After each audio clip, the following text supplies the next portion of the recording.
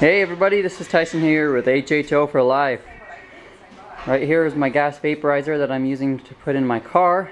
I almost have it all the way assembled, but I wanted to show you guys a little bit as to what I'm doing before I completely finish putting everything together.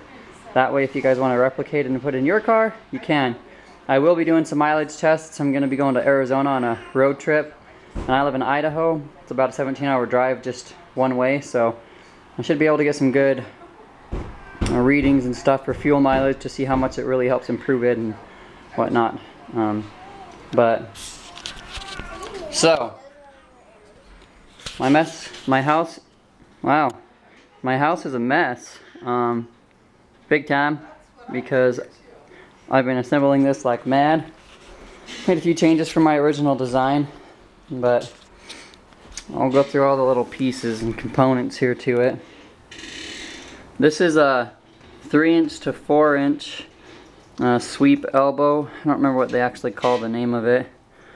Closet elbow or something like that. Going into a 4" T.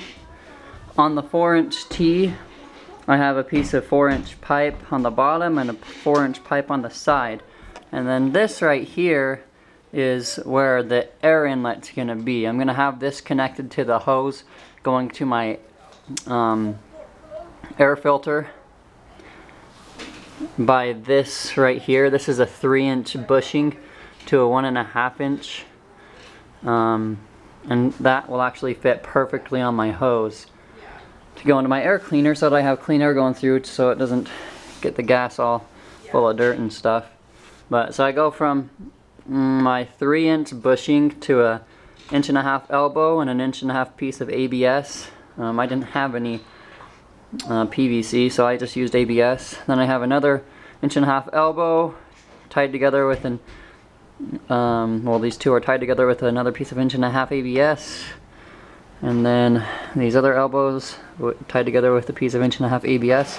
And this right here is just a 4" rubber cap, and I'm not sure how well it's going to be sealed. I might have to take it apart and put a washer or something on there just to make sure it seals good, if it does start to leak. I don't think it will, but there's always an if. Okay, so this is how it's connected right here, and then this right here is a compression fitting, and it's actually my float.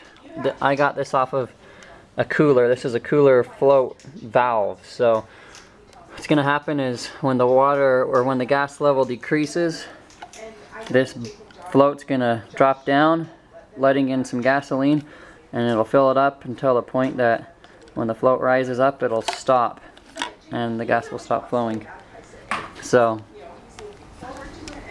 there's that. Now this right here, it's kind of a mess. It didn't turn out exactly how I wanted it, but it is what it is. I had to drill a big hole right here after I'd already drilled the holes, so I realized in order to run the power cord up to my ultrasonic transducer, I had to have a bigger hole. So I have all these little holes drilled to let the air through, to bubble up through the gas to create more gas vapor on top of what my ultrasonic transducer will do. So basically what I have here is, this is a elbow and it's a slip to thread. And then in here is a male adapter, 1.5" male adapter.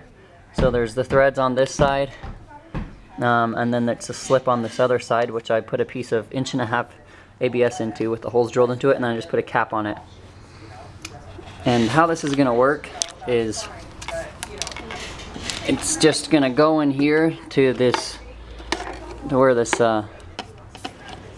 piece of pipe is, slip on there, I'm going to hose clamp it.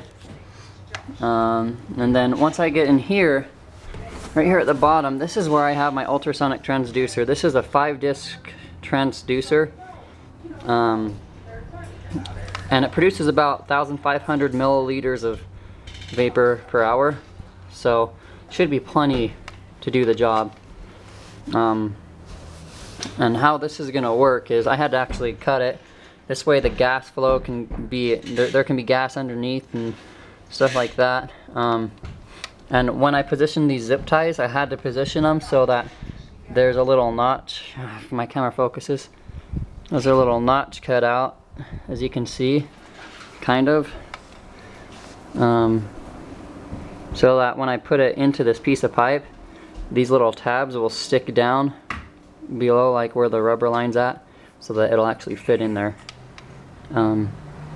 Once I have this, so this will, I'll show you how it goes in, if I can do it with one hand. Okay, got that side in. Now I got this other side, and it'll just slip up in there like that. And the reason I have it connected to this piece of this is a 3-inch rubber coupling. I have it attached to this so that it sits up high enough for the gas level, because with these transducers you only want about 1 inch or 2 inches or so of gas above the little sensor, because it'll produce the most vapors when it's in that depth of water. I've tried it with greater amounts of of gas, but I tried it with water first, and I tried it with a lot of water in, and it just does not produce any gas if you have a lot of water. So you have to have it down between about, I would say legitimately, about 3 inches to 3/4 of an inch above that little black sensor.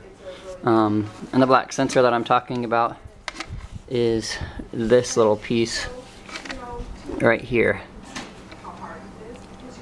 So, but anyway, this will go in here, the transducer, if I can put it in again.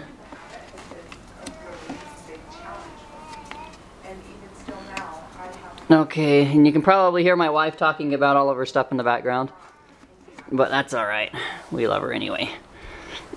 Okay, and then this cap is just going to go on here, and I'm going to glue that on. If I do have any problems, the reason that I have this rubber cap is so that I can remove all this, and I can pull the transducer out when I have to replace the discs and stuff like that in it when they go bad. Because these ceramic discs will eventually go bad. But I'm running out of battery, so I better hurry here. Okay, as I said before, 4-inch to a 3-inch sweep elbow, closet elbow. And then I'm going to have a piece of 3-inch pipe sticking off here. That's going to be attached to the hose that goes into my air intake. And I'm going to have the hose clamps and stuff attached to that. But I also have the cord for the transducer going up here, and I'm going to have a hole through the pipe that'll seal off after the wire's out, so that I can connect my transducer up, or connect it up to my transducer. How that works, there's just this little doad here, and it just actually plugs in, and then there's a little nut. Well, there's a nut somewhere along this wire. Yeah, right here. See, there's a little nut that screws onto that to seal it. And this is an indoor-outdoor transformer for it, so it's not going to hurt it being outside at all. I don't know whether I'll put it inside my car or outside, but right here, I guess I better explain the fuel. I have my fuel line connected. I have a piece of vinyl hose right now. I know that gas can slowly eat away at vinyl materials and stuff like that, but it's so slow that I don't think it's going to be a problem. If it is, I'm just going to replace it with the copper piece of tubing. And this right here is going to be connected, this end's going to be connected to a valve. I'm going to have a shutoff valve right here that's connected to a T. Now one side of the T is going to go to my vaporizer, the other side of the T is going to actually just go into my gas inlet for my car. And I'll have a shutoff valve there too. So what I'm going to do is I'm going to pull the fuses for my injectors so that there's no fuel going into my engine. The only fuel that will be going in is from the gas vaporizer. So I'll show you all of that once I have it all connected and set up. Just wanted to share this video with you guys. And there's definitely more to come. I'm going to install it in my car today. Run it, do some tests, so we can see how well it works and if we need improvements. I got all these parts so that I can make my own power supply. For this ultrasonic transducer, in case I don't need as much vapor as it's producing. what I have is I have a dimmer switch, and then I'm gonna connect a receptacle in series with that, so that the power going to the receptacle is controlled by this dimmer switch, and that's gonna allow me to control the amplitude of the transducer, so it'll allow me to control the amount of gas that's produced. If I need that, I will assemble it and install it, but we'll just have to see. But alright, well, that's it. It's Tyson again with HHO for Life. So, peace out, people. Keep up the good work.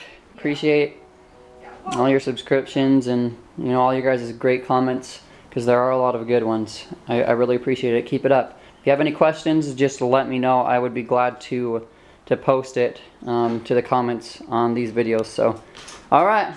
See y'all later. Have a good one.